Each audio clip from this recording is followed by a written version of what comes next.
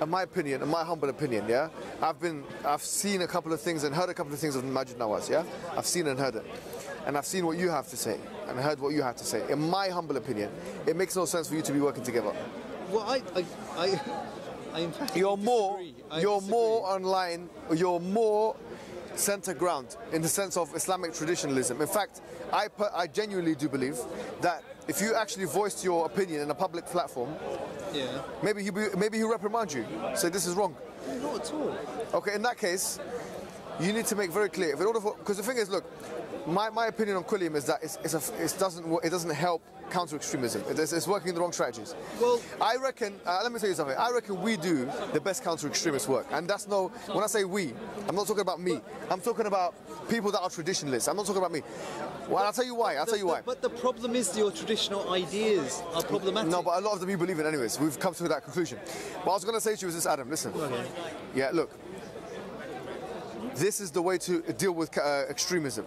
In my opinion, you can take it, policy recommendation, throw it in the bin, use it, do whatever you want to do. If you're serious about it, okay, do not work with people who are, to the Muslim community, seen as not helping or not helpful. People like Majid Nawaz, because he's not like you. He's very much against Islam in many aspects and Muslims. And in our opinion, it's our subjective opinion, no problem.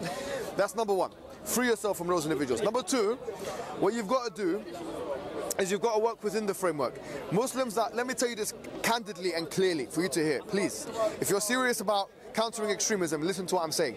Muslims that have decided or are about to decide to blow themselves up, yeah, on a train or on a plane or on an automobile or whatever it may be, yeah, those individuals will not be convinced by the rhetoric of post-enlightenment. They will not be. Let me tell you why. Because, hold on, they will not be convinced by post-enlightenment liberalistic, democratic reasoning. They can only be convinced. They can only and will only be convinced. No, but yeah, those individuals are discredited by the Muslim community. What, Sheikh Osama Hassan? Yes, they're discredited by the Muslim. I'm not saying that they have no knowledge. I'm not saying this. But they argue within the tradition. No, they don't really, because they're saying things which are. Let me tell you what. Let me say something. Adam, please. Do you know that? No, I do know. I've heard them say that you can break your fast at Asr time according to Saudi Arabia. That's an Azhari opinion. Yes, yeah, Azhari opinion can be. There are many Azhari opinions that are very much isolated. Yeah. But it's an Azhari opinion. Yeah, no, but it's not mainstream. Second, Look, important authority. You have to work within the mainstream. No, but who's mainstream? Your mainstream? No. There is a mainstream tradition. There's a scholastic tradition. University. It's not Azhar. Azhar hasn't made that fatwa. It's a one person. No, it's not. It's not. It's Azhari. Tell me where it says that Azhar has. They don't have legend like that. It is a fatwa supported by Azhar. No. Al-Azhar have not made this fatwa. You're from Egypt, right? I'm from. Yeah, I know. Trust me. They don't have a legend like that. Yeah. They don't have a legend. They have Tantawi. They have these guys, Jumu'ah, and these guys who are discredited in their own right. Trust me. Listen. There is no. Jumu'ah, who's the leader of Azhar now, is completely discredited in the Muslim world. You should know this. Yeah. Yeah. Okay. Now, But I'm not saying he doesn't have any knowledge. But it is an Azhari. No problem, Adam. Listen to me. What I'm saying to you candidly and clearly, yeah, is that if you're serious about, seriously, you want to stop people blowing themselves up. Full stop, yeah? You want to stop people killing and this and that. I want to do the same thing. Maybe we'll have different reasons for doing it. Maybe me and Imagine have different reasons for doing it. Maybe me and the government of Britain have different reasons for doing it. We have different reasons for doing it. We actually do have different reasons. The reason why I'm doing it is to protect my own community. I want to tell you straightforward, yeah? Because the first corruption is the deviant ideology that they're going to be following, which could take them out of Islam altogether, in my opinion, yeah? That's the first corruption. I want to protect them from that before anything else. That's number one. So here, what I'm saying is, if you're really serious about that, you need to join, you need to free yourselves from those individuals who are completely discredited in the Muslim community, and then you need to equip yourself with the traditional knowledge, which I'm sure you have some basis in that, and then you have to join those traditionalists who work within the tradition, the mainstream tradition, when I'm talking about the former madhahib, etc., in order to try and divert those people away using that rhetoric.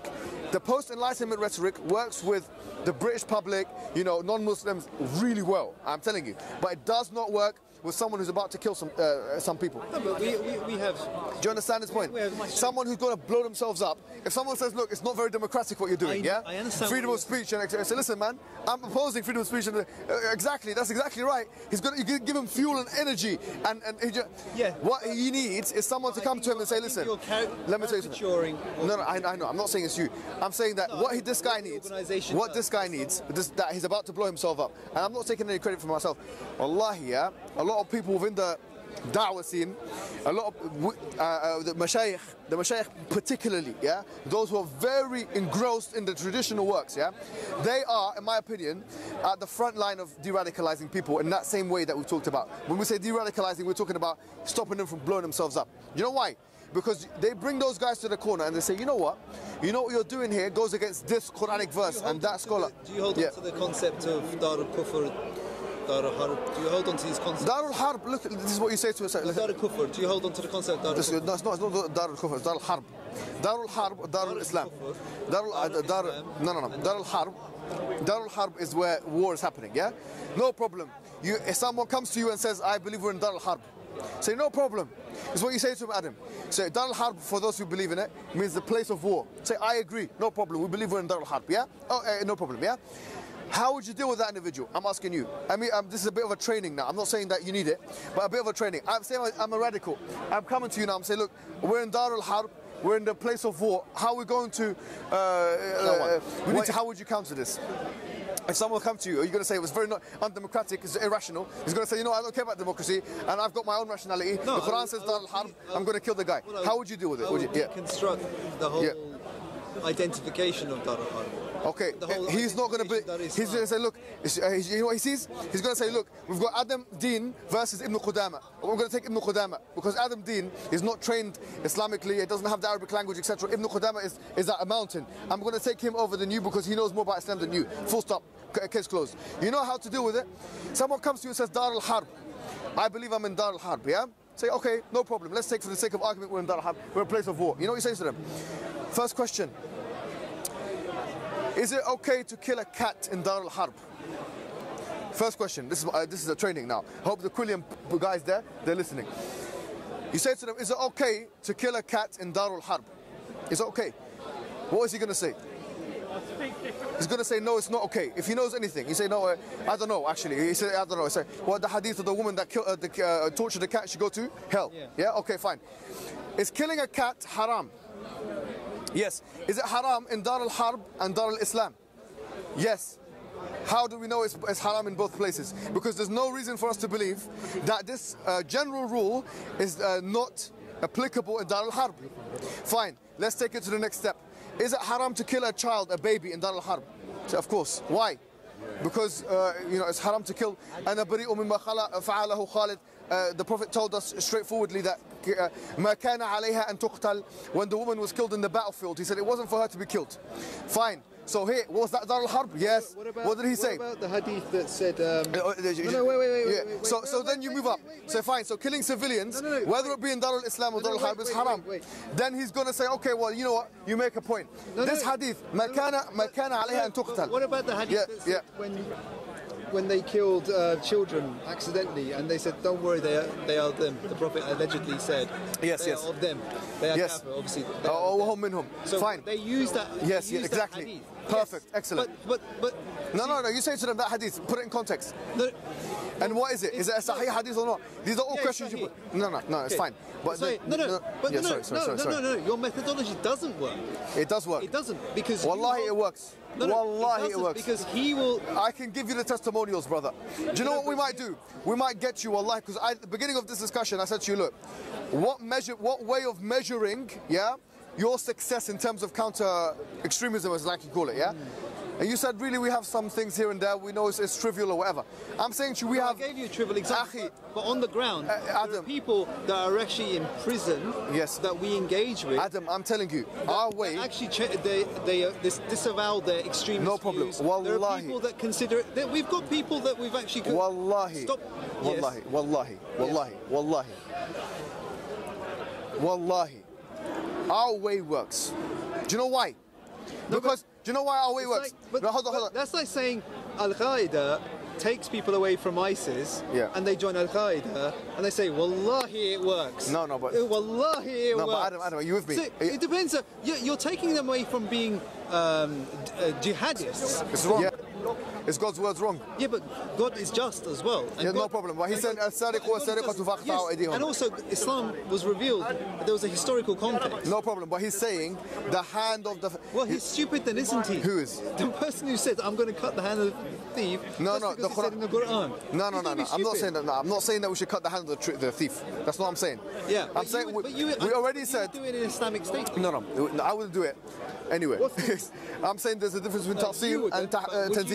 Do you know what affects the British public? Ta'sil al-hukm is what the Quran says, what the hadith says. Tanzil al-hukm is when it's implemented. Let's talk. What affects the British public? Not ta'sil al-hukm. I can walk around in my heart and my brain now, listen to me, and believe in my heart, in my brain, that actually if all the conditions are met and this and that, no preventives are in place, and we lived in a Muslim country, that, you know, the punitive law of cutting the hand off is the most beneficial one or whatever. Does that, my belief, will it ever manifest itself in a sociological environment? It will never ever... hold on, Adam, please, wait. Yeah. It will never manifest itself in a social... It has no implications on the British public, because I don't believe any of the Sharia law is applicable to non-Muslims. Any of it. Not praying, not fasting, not hijab. None of it is applicable to the British non-Muslim public. Stealing, yes. None of apostasy. All of that is not applicable in Britain. You understand? So here, ta'silan, as a hukum, I believe is all true. But tanzilan, implementation, I don't say it's applicable. So me and you have the same, our position has the same effect sociologically. If I bring someone out of blowing themselves up, now blowing someone up does have an effect on the British public.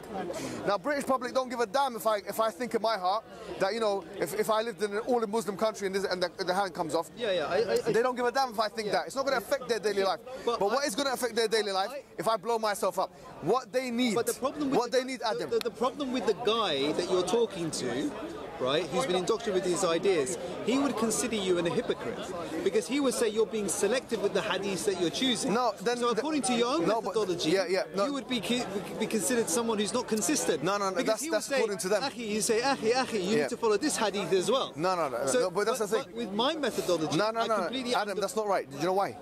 Because here, you have to understand the difference. The Quran says, مَا لَكُمْ إِذَا قِيلَ لَكُمْ انفروا ثاقلتم إلى الأرض أرضيتم بالحياة الدنيا وما الحياة الدنيا في الآخرة إلا قليل. What is it to you? This is one of the things that the jihadis, they say a lot of the time. One of the main verses that they use in Surah At-Tawbah. Why don't you go out and fight? When it's said to you, fight in the way of Allah, why is it أثاقلتم إلى الأرض, that you come, that you cling onto the earth? أرضيتم في الحياة بالحياة الدنيا. Are you happy with this world? وما الحياة الدنيا في الآخرة إلا قليل. What is the life of this world to the hereafter except for a little? It's minor. Now, having said that, now the first thing I'll say to them, oh, okay. The Quran says, ما لكم إذا قيل لكم. When it's said to you, fight in the way of Allah. Who's speaking? Not Allah. إذا قيل لكم. All of the mufassirun of this verse say, when the Amir. Mark Sageman makes a really interesting book. The Amir meaning the leader. Mark Sageman makes a really interesting book called Leaderless Jihad. It's one of the main books. He even realized, he's a non-Muslim, he realizes that actually this whole physical jihad, what's required for it to be effective or to actually work is a leader in the country and these things. Just like any country has its leaders and soldiers, whatever, yeah? Same thing. Now that we have a fragmented ummah, there is no jihad like that except for the defensive one. The defensive one where someone comes and kills you and tries to your town and these things, so you have to fight. You don't believe in offensive jihad? Today we don't have, of course not. In this world, ta'silan, yes. Ta'silan, jihad... You don't believe in... No, wait. Sorry, I apologize, yes. In jihad being used to implement the Sharia. Ta'silan, this is what you have to differentiate. Ta'silan, al-asl. As an asl, you have two kinds of jihad. Ibn Qudama says you have jihad al-difa' and jihad al-talab. Jihad al-difa' is when you're defending yourself. Jihad al-talab is when you're preempting jihad. You're physically doing these things, yeah? So if there was a Muslim country, they have two options. Jihad al-Difa is fard. Everybody has to fight, even the women and the thing in the country. They have to fight to defend themselves. Jihad al-Talab, now the scholars talk about how that should be implemented, etc. And usually it's implemented in the context of empire. And really and truly, I believe, in my opinion, and it's going to sound controversial, but in the framework of the medieval period, it was to prevent, being engulfed and absorbed into other empires, and to preempt that by absorbing other empires into its own empire. That's what we had in place. These things are tethered, qualified by lots of other laws. For example, the aqd and the mithaq that some Muslim countries can have with other Muslim countries. You could argue the UN, because you have to understand something. I'm sure you're clever enough to understand it. The pre-World War I world is completely different to the post-World War I world. Completely different. Wallahi, it's like two worlds. Pre-World War I, before 1914, everyone was on expansion. You had empires. You had the Austro-Hungary Empire. You had the German Empire. You had the Prussian Empire. You had the Russian Empire, Ottoman Empire. All of these empires were unashamedly expansionist and imperialist, and it was the menu of the day to be imperialist. In that context, Islam says expand, because if you don't expand, you're going to be expanded upon. Or, and this is the second option, you have, no, hold on. You have, no, I'm talking about the talab, I'm talking about the proactive. Or, so you can expand, or two, you can decide to make agreements with those other empires such that you both don't expand. Both of those things are reasonable recourses in that environment. Yes. Post World War I, sorry to go. Post World War I, post World War II. Yeah, of course. Post World War I, post World War II. You had the League of Nations, which failed. Then you had the UN. The UN is an American thing. Yeah, it's dominated by America. But I'm not talking about the UN now. But the idea of countries coming together, deciding not to expand, is supported by the Islamic text. So the key point that I was trying to make was you don't fight. So here, what I believe. Wait. Yeah, of course. You don't fight because of their disbelief. Yes, of course not. Yes. That's fine. Because the Quran says very clearly in chapter 22 of the Quran, it says very, very clearly. It says in chapter 22 verse 59, yeah? It says just say the English, bro. Just say the English. Yeah. It says that it's written upon, those Muslims to fight بِأَنَّهُمْ ظُلِمُوا, because they have been oppressed. Yeah, because they've been oppressed. So the oppression is the reason, the illah. Yes. So here the point is this: jihad has always got, it's couched in that language, is a language of justification. Now what I was going to say in a nutshell, bro, what we're doing, I personally believe, just watch it closely, and it will work more than what you're doing. You can only do what you think is right. Yeah. Right? But we're working in the same direction. Hopefully. Well, Majid, I completely disassociate from this guy, to be honest. I believe this guy, Majid Nawaz, okay, I genuinely, he's hated within the Muslim community. You have to understand this. Now, it's not productive having someone who's so hated within the Muslim community, seen as a sellout, excommunicated by the majority of people. He's not going to do any good in counter-extremism. It's only for the Muslims that are traditionalists, that delve into the tradition. We're going to do the best in this regard. We should learn from each other from that perspective. Yeah? Jazakallah khair. good to meet you, bro. You too, man. Okay. Nice to meet you. You too, man. Take it easy. You too. Where's the gum shield? It's inside here. Good. Keep it up. You took that punch well. You took that punch well. Yeah.